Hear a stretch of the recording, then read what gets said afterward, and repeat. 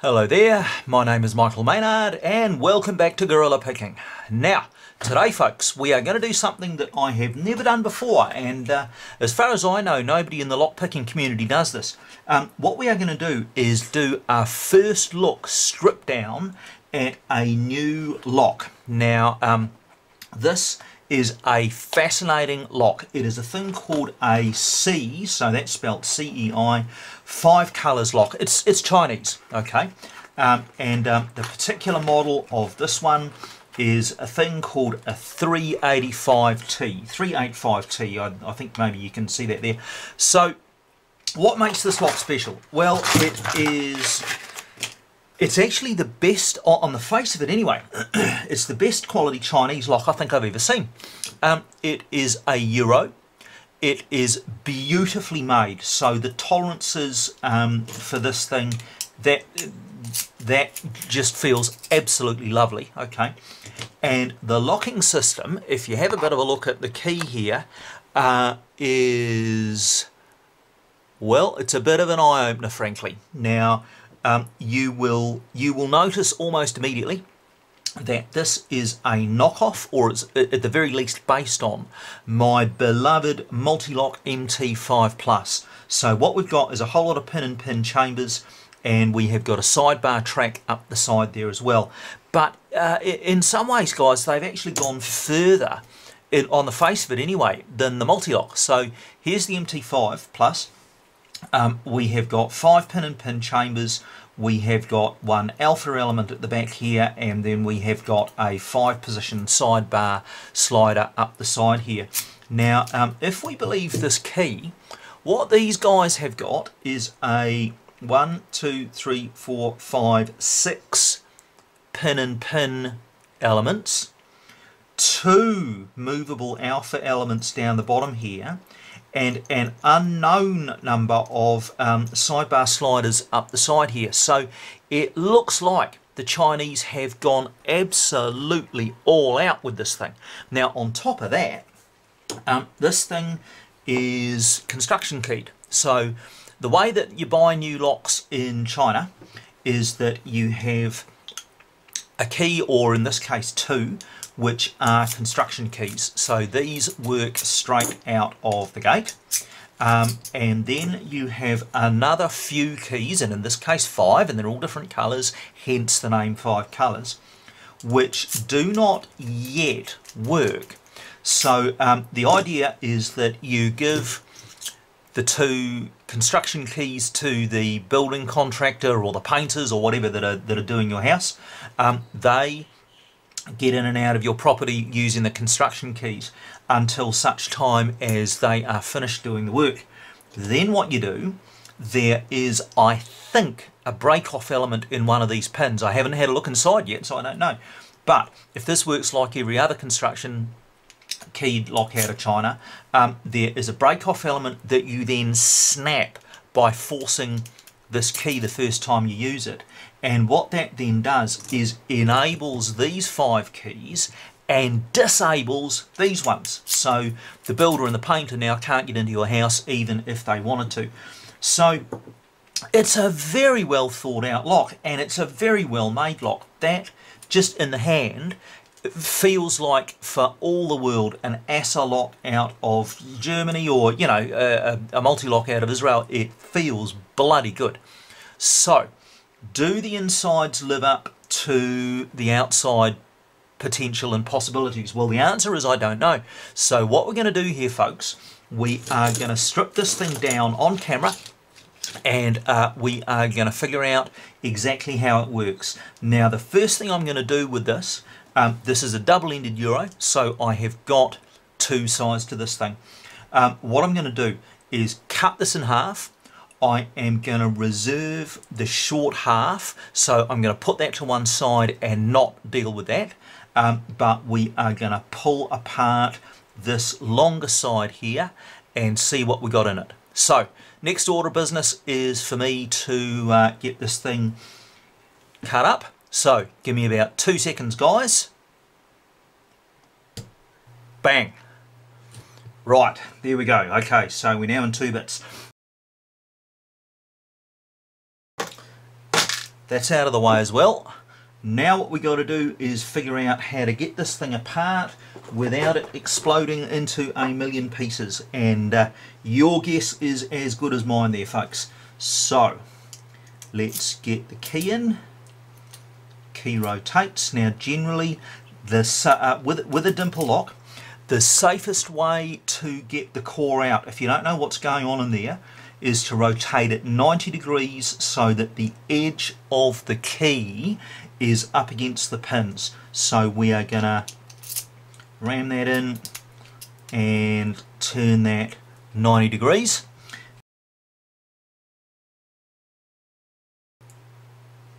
Okay, we are in business. Now let's put the core in a little holder for the time being and just count pins. So we've got 1, 2, 3, 4, 5, 6 right enough. Now interestingly, it looks, let me zoom in here guys, it looks to me like the alpha elements there are actually tied up with the outer segment of these two last pin and pin elements. So I'm thinking maybe this might not actually be as complex as we think. Okay, alright, let's put that aside and let's have a bit of a look and see what the core has got for us.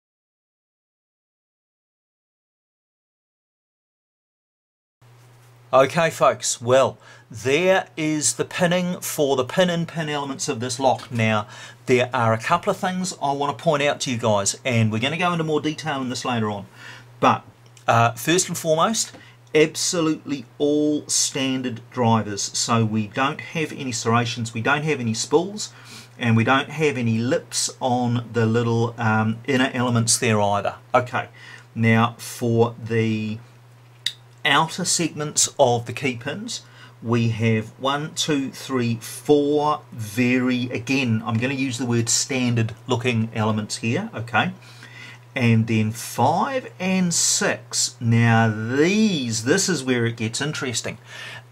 We don't actually have extra pins here guys. I thought this was going to be a bit more complicated than it is, but the interactive element on the key simply interacts with these last two outer drivers. So it's not as if we've got these plus another two elements. These are the interactive elements that need picking.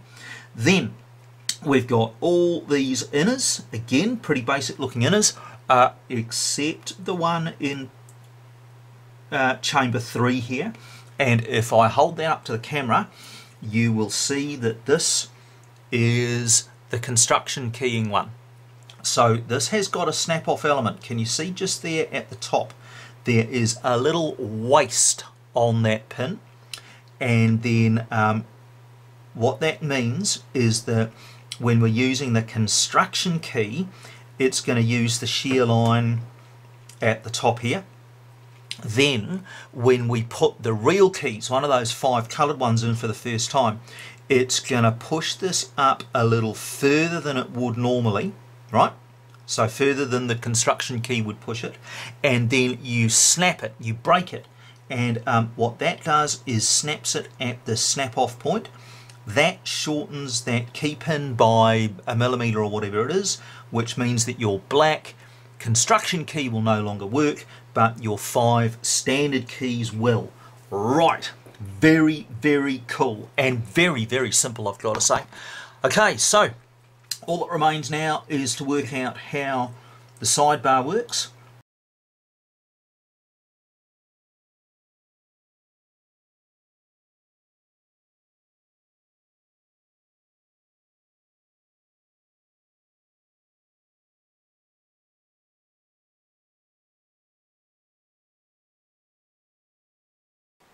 Okay guys, well we've got everything stripped down now, and man was that interesting. This is a lock with a couple of secrets, and in the way of an awful lot of Chinese stuff, this lock is more show than go. I really wish that, I mean, they've got it half right, you know, they've gone half of the way there, but they just haven't gone all the way. Now, just let me tell you what I think about this, all right? First and foremost, it is genuinely a 6-pin, pin-in-pin, so that's 12 pins, lock, with a 4-slider sidebar. So you can see the 4 sidebar chambers across the side here. Now, one thing that was very interesting was that when I was pulling the sidebar sliders out, I couldn't actually get number 2 out of there. Now, that turns out to be because these sidebar sliders are cheap and nasty and had been stamped out of, and I'm just going to measure it actually so I can tell you guys how thick it is. They have been stamped out of 0.64 of a mil thick metal sheet, and the quality on these is not good. So here is a sidebar slider. Let's zoom in on that so you can see it a little bit better. All 4 of them look pretty much like this. So here is the little knob that interacts with the laser track on the side of the key. Here is the notch that so that's the gate basically that the sidebar has to drop into, and you will see that the pin itself, the slider itself, is really not terribly well made at all. So probably this one in number 2 was a little bit bigger than the rest. Maybe the manufacturing tolerances were a bit crap, maybe it was just bent a little bit, who knows, but it was put in there, it was forced in there a little bit maybe at the time of manufacture, and it ain't coming out.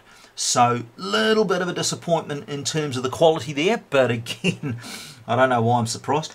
Now the other thing that turned out to be very interesting indeed is that it isn't as complex as they make out on the key. So when you look at the key, it really does imply there that you're going to have 6 pin-in-pin elements and then 2 alpha elements like the extra element, the MT5 Plus. That's just not the case. So what happens here is that these floating elements on the key, these 2 things at the end here, those 2 things actually interact with the outer element on these pin-in-pin chambers at the end here. So we haven't got anything extra, we've just got an active element to set those 2.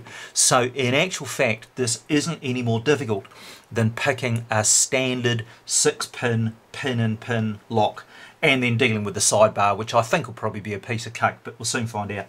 So the other interesting feature is that sidebar, not the sidebar, my god, the construction keying. So again, what happens here is that well, let's put it in there and show you. We have got the outer on 3 and the inner on 3, and the inner on 3 has got this little snap-off element at the top. So when we are using a construction key, that little element there is flush, so that operates the lock as it should. Then when we put a operating key in for the first time, so this is the key that belongs to the homeowner now, what's going to happen here, you can see that that little knob sits up proud, so it's now sitting up above the shear line. Now the first time you use this and force it round, that little piece there is going to get snapped off. It is then going to get dumped into here, and if it was in position 4 or 2 or 1, of course you can see it would get put in the holes, in those corresponding holes next to the chambers, and then will sit there for the rest of the lock's life. It has disabled that, but the client's operating key will now operate the lock. Good system, but yeah, but a little bit crude. Right, okay, well, having said all that, What we now need to do is work out how to pick this thing. I do not think that this is going to be a difficult lock to pick. It has never been picked before on camera, guys. So the next video that you see on this will be me doing a first pick. And with any sort of luck, that's going to be up in the next day or two. I would love to know what you guys think about this lock. I would love to hear your comments. I would like you to comment down below and tell me what you think of this thing. I'd like you to subscribe if you're not already subscribed. I'd like you to hit that bell button thing so that you get notifications. And I would like to thank you for being on the journey with me, learning how this little bastard works. Thanks for watching, guys. My name's Michael Maynard. This is Gorilla Picking, and this is the C385T. Thanks, guys.